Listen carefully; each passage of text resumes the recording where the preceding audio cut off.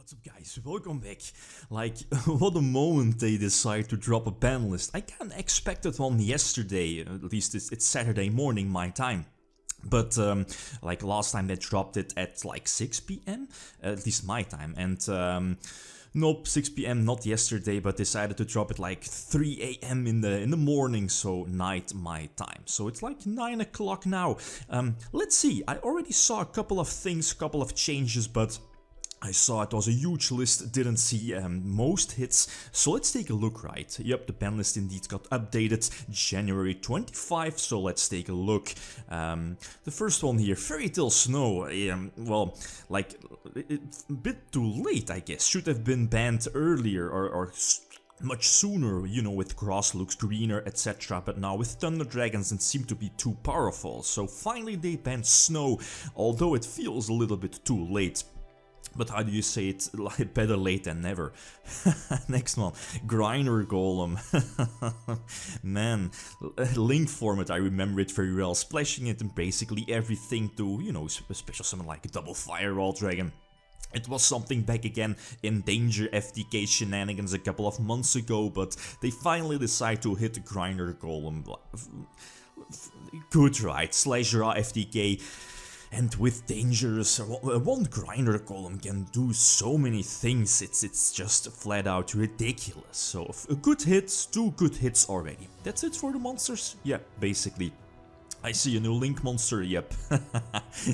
That's indeed Gumlar. Gumlar should have been hit earlier, again on the previous list 2 months ago I guess, but yeah, again, better late than never. Hitting Gumlar, hitting Dark Warrior, Danger as well. Far too powerful, not let your opponent play. Delinquent Duo is banned, so why is Gumlar, or why was Gumlar still legal?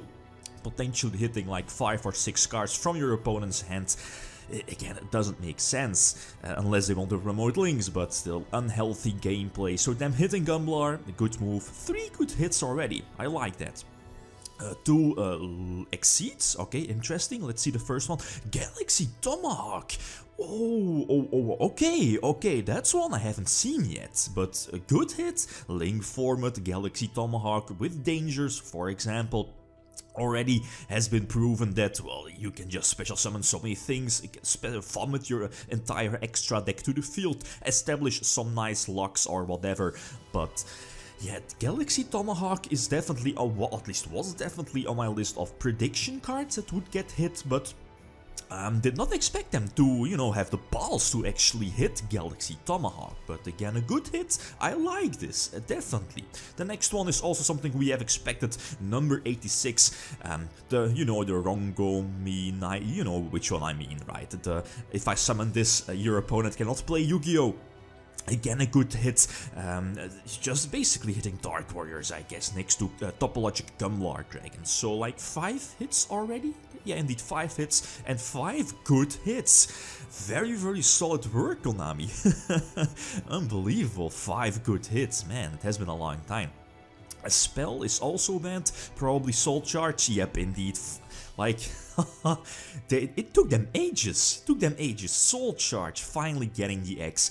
Good riddance, should have been, at least should have happened much sooner, but again, better late than never. Soul Charge always has been a problem, right? Every deck profile I make from people at YCS, they reveal Soul Charge and they say, man, this card should be banned, this card is a problem. Yeah, of course. So that's pretty much it for the ban section. Okay, very, very interesting. Let's move further for the limited section. The first one here is Chaos Emperor. Yeah, of course, it should have gotten the errata, right? Here in a TCG as well 2 months ago. I expected it to be, you know, released 2 months ago, but they decided to do it now. But at one, I believe, Emperor, at least in the OCG, is at 3, so it's not really doing anything there, and sadly we don't have the, well, you know, our Shonen Jump prize card is, you know, the expensive Emperor card, and for like Chaos Emperor or Chaos Oriented Lightsworn deck, you need that, but in the OCG it's not doing anything, so One Emperor, I guess it's fine, can spicy up our format. Next one, ooh, Cyberstein, ooh, this is interesting. I mean, Cyberstein is also legal in the OCG, I guess, but it's not seeing any play over there. I think, or if I remember correctly, the last time we saw Cyberstein playing, at least being played competitively in the OCG was in Metal Foes. Unless I'm mistaken, like normal summon or, you know, Pendulum summon your Stein, use the effect to pay 5k, hope your opponent does not have something like effect failure or breakthrough skill, right? Go for any good fusion, let's say Dark Warrior from another planet or the Naturia one, you know, negate everything and then pop your face up Cyberstein with your Metamorphose effects to well, make sure that you don't have a weak monster in attack position. So Cyberstein back to 1, again, something that I haven't expected, didn't see coming, but interesting. It's probably not going to see any competitive play, but you know, they're always, at least there's always going to be that one guy playing it at locals or regionals. So Cyberstein deck, that's interesting. Dark Refer, well, yeah, basically following the Armageddonite route, right? And in the OCG they still have everything at full force. Triple Armageddonite, triple Greffer, triple Malicious. But now with Armageddonite at 1, and of course Dark Refer at 1 as well, like Dangers have become far too powerful, abusing Dark Refer as well. It's basically them hitting Dark Warrior engine, I guess. So both Armageddonite and Dark Refer, the Dark Warrior engine being severely hit is quite huge, right? A huge impact on the current format. But for now, still no Sky Strikers, Thunder Dragons, no hits, bar Fairy Tail Snow, I guess. Other guys not being hit. Let's see, was Forbidden Shurit? Well, it took them ages, I guess. Shurit currently is at 3. In the OCG, and finally Necros getting back Shurit. Well, we are getting, you know, the new incantation, so finally we can use Shurit as well here in the TCG with the new incantation, ritual and ritual monsters. So this is good, actually a very solid list for now, at least for these hits. Then we see a fusion, and yeah, I think we know what it is. Yeah, Construct. Finally. Oh my god. Construct coming back off of the list. Fantastic.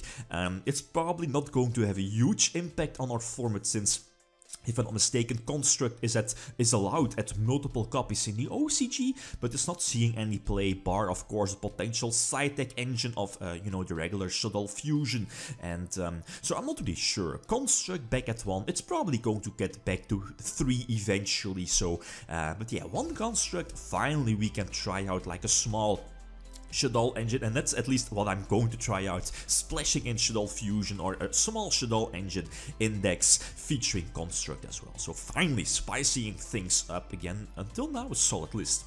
Limited spells, a Brilliant Fusion. Yeah, this, like at every Banlist prediction, people always say, including myself, Brilliant Fusion should get hit, or Seraphinite should get banned. Now with the Gemknight FTK is an example, Thunder Dragons as well, so the second indirect hit to Thunder Dragons here, Brilliant Fusion to 1, so now probably it's not really worth it to play Brilliant Fusion and that the Brick Garnet alike card. Then again, you can search it with your Predaplant engine, but like it's not like the best engine, right? Very vulnerable to hand traps.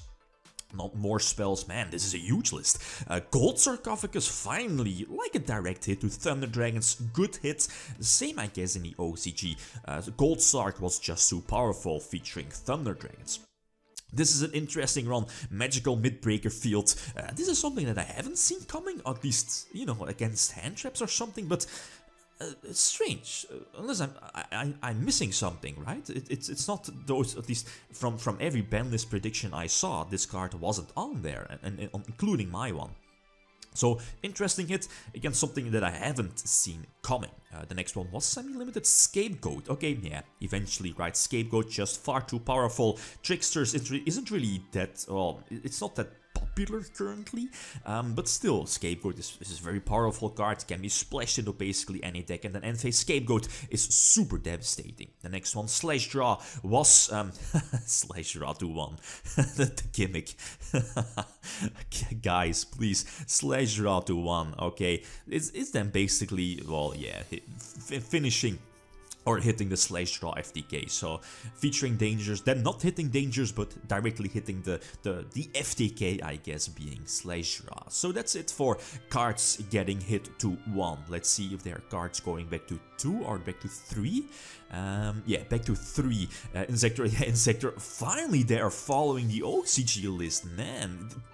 Like, Hornet back to 3, Brionac, Necros, or Brionac immediately back to 3. Oh yes, this is delicious. I'm going to try out Necros again, 1 Shuret, triple Brionac, Excitanac back to 3. Doesn't matter. Kaiju Slumber. The Monarch Stormfort. Oh, this is delicious. Oh my god. Fantastic. Although Aether is still at 1, Pantheism still at 1, but Monarch Stormfort. Oh, this is something that I haven't seen yet. Oh man, this is fantastic. But again, 1 of Aether. And yeah, one of Pantheism still, but oh, this is cool. Okay, this is nice. Good list, good list. Eradicator. Oh, possibly, well, Dangers can possibly use it, or any Dark Engine deck. Eradicator Virus. So yeah, no hits to Sky Strikers, I guess, but yeah, maybe a small hit to hit in their consistency. But Infernity Barrier back to 3, Wind Up Magician back to 3, Hyper Librarian back to 3, and Limiter Removal as well. Okay, I guess it's fine, but Barrier back to 3 is interesting for, well, Infernity-alike decks, I guess, if it's still a thing. Eradicator is an interesting one, could be a huge side deck card. But outside of that, Necros might see some play again, but probably not. Still a little bit too weak, I guess. Okay, guys, I'm excited. This is a huge list. But yeah, good luck at YCS Chicago very soon, and our next YCS will be Dusseldorf in like a month. Okay, guys, that's it. Thanks for watching. Feel free to leave a comment or a like if you enjoyed the video. Lithium signing out. Peace.